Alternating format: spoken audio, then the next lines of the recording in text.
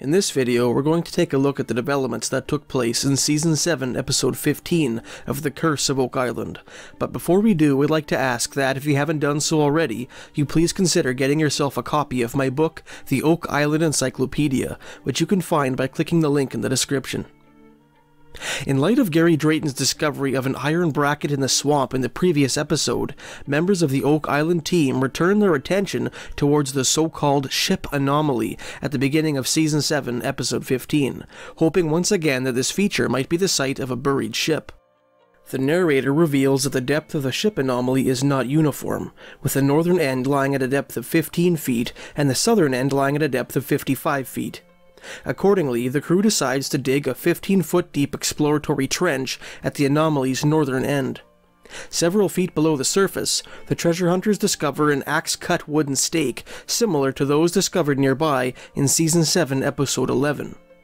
Unfortunately, Billy Gerhardt, who was tasked with carrying out the excavation, is precluded from digging his trench to the planned depth of 15 feet due to the hardness of the clay that lies beneath the organic material. Fearful that they might damage their backhoe if they persist, the crew decides to terminate the operation. While Billy Gerhardt was in the process of digging the trench, Gary Drayton conducted a metal detecting operation in the surrounding area. He quickly came across a metallic object buried beside a cone-shaped rock. This artifact proves to be a pointy metal cone in which a wooden dowel is embedded, held in place by two rivets. Initially, says Rick Lagina in a later interview, it looked like a spear point, or a lance point rather. But then we turn it about and it appears hollow.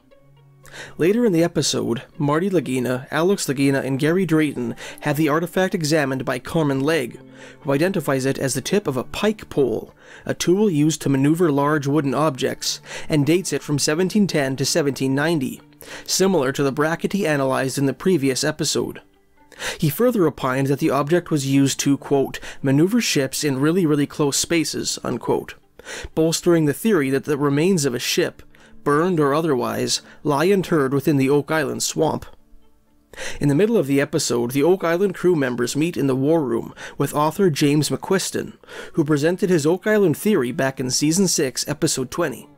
In his previous war room meeting, McQuiston had put forth the theory that members of the Knights Baronets of Nova Scotia, a 17th century Scottish chivalric order associated with the short-lived Scottish colony of Nova Scotia, had buried the treasure of the Knights Templar on Oak Island sometime in the 1630s. I will explain the story of the Knights Baronet in greater detail later on in this video. In this episode, McQuiston expands on his theory by claiming that Sir William Alexander, the founder of the aforementioned Nova Scotian colony, was the leader of a secret proto-Masonic fraternity. The bottom line, he summarizes, is that it's more than apparent that the Scottish clan leaders who became the Knights Baronets of Nova Scotia had lots of links to the Freemasons, unquote. Freemasonic symbolism having been associated with a number of Oak Island discoveries made over the past 2 centuries. McQuiston goes on to suggest that Daniel McInnes, Anthony Vaughan, and especially John Smith, the co-discoverers of the Money Pit, may have been aware of the existence of the Oak Island treasure due to their descent from members of the Knights Baronet, and may have deliberately searched for the Money Pit in 1795. After their meeting in the war room, Marty Lagina, Charles Barkhouse, Laird Niven, Steve Guptill, and Peter Fornetti head to the foundation of the McGinnis family home on Oak Island's Lot 21. The narrator informs us that the team has acquired a permit to excavate the anomalies surrounding the foundation, these subterranean features having been discovered by GPR experts Steve Watson and Don Johnston back in Season 7, Episode 5. Under Niven's direction, the treasure hunters use pins and string to mark off the locations of the test pits they plan to dig, and begin to excavate these areas with trowels. Each load of spoils is filtered on a sifting screen, and minutely scrutinized.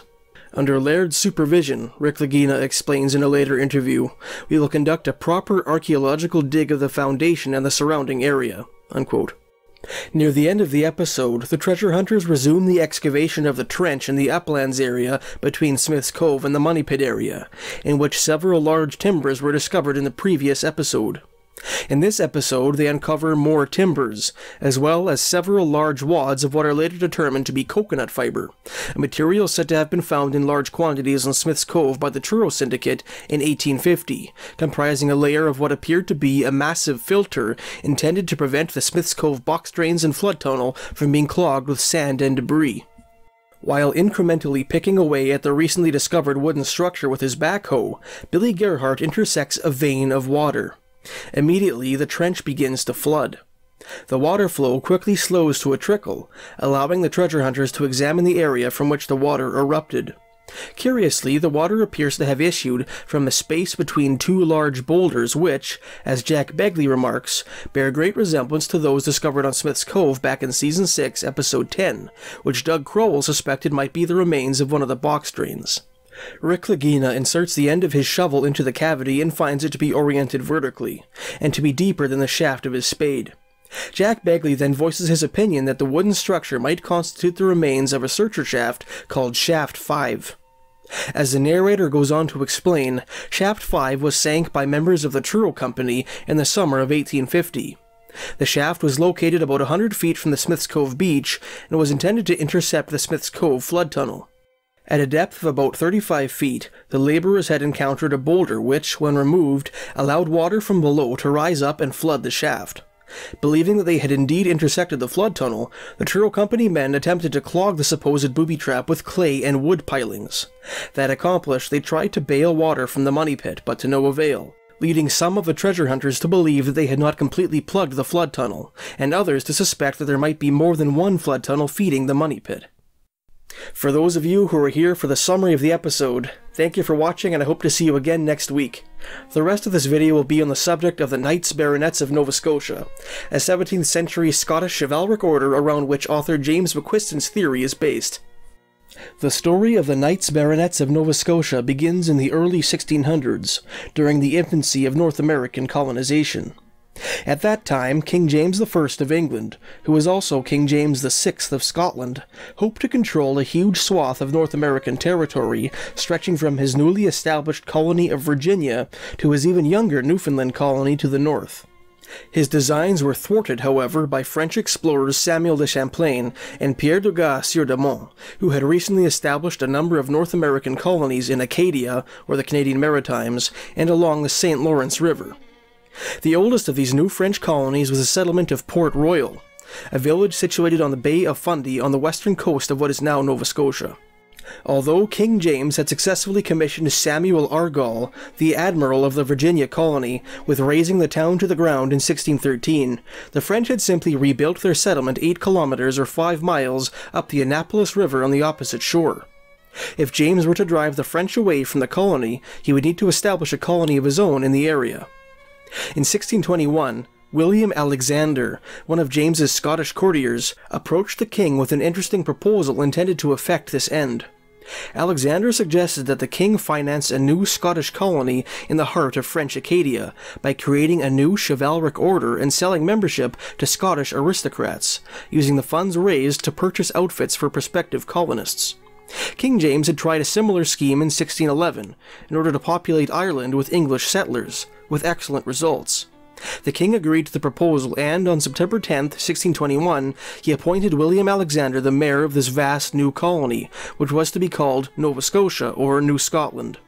Several years later, on October 18, 1624, he announced his intention to form the Knights Baronets of Nova Scotia, through which he would finance this new colony. King James I never lived to carry out his plan, dying of dysentery on March 27, 1625. His eldest living son and successor, King Charles I, promptly carried on where his father had left off, forming the Knights Baronets of Nova Scotia 2 months after James's death. Charles ultimately managed to sell 122 baronetcies to Scottish lairds and clan chiefs, which allowed William Alexander's son, also named William Alexander, to establish the colony of Charlesford in the ashes of the old Port Royal. The colony was short-lived. In the 1620s, the English fought against the armies of French King Louis XIII in the Siege of La Rochelle, a conflict between Catholic France and a defending army of French Huguenots, or Protestants.